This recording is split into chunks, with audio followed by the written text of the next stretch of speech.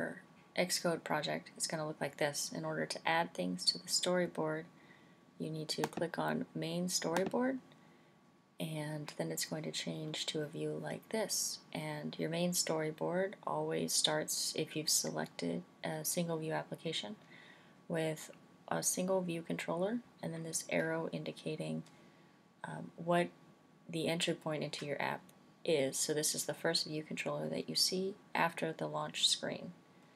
If you want to add other things to your application to make it perhaps a little bit more interesting, you add them with this choice over here. So right now you can add a view controller or a storyboard reference or navigation controller.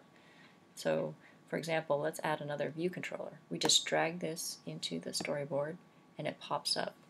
It's a little bit hard to see what's going on, so we can zoom in, say to 50%, and now we can see that we have two view controllers. They're not connected in any way, but if we wanted to be able to program a segue, which is a transition in the storyboard, from our first view controller to our second view controller, we can click on the view and press Control and hold it down while we drag to the other view controller, or you can click on the view here, not on the view controller, and you control drag to the other view. And when you do that, it pops up with the options for how you want your segue to go. If you pick Show, that's sort of saying, I want to have this new view controller pop on top of the old view controller, so move it to the top of the stack. And so what's going to happen is once I pick Show, I'm going to have a segue here.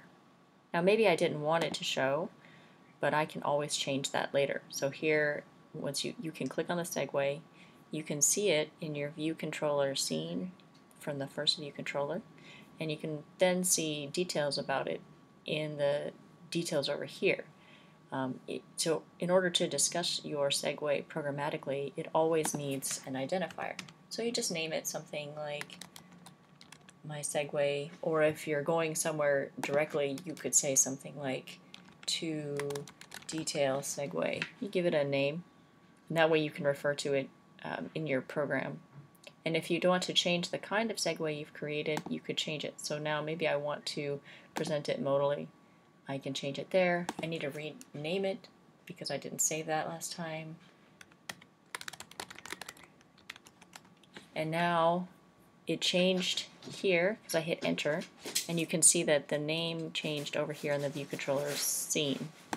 It actually is called My Details Segue to View Controller Scene. If this view controller had a different name, it would show up here. And that is all.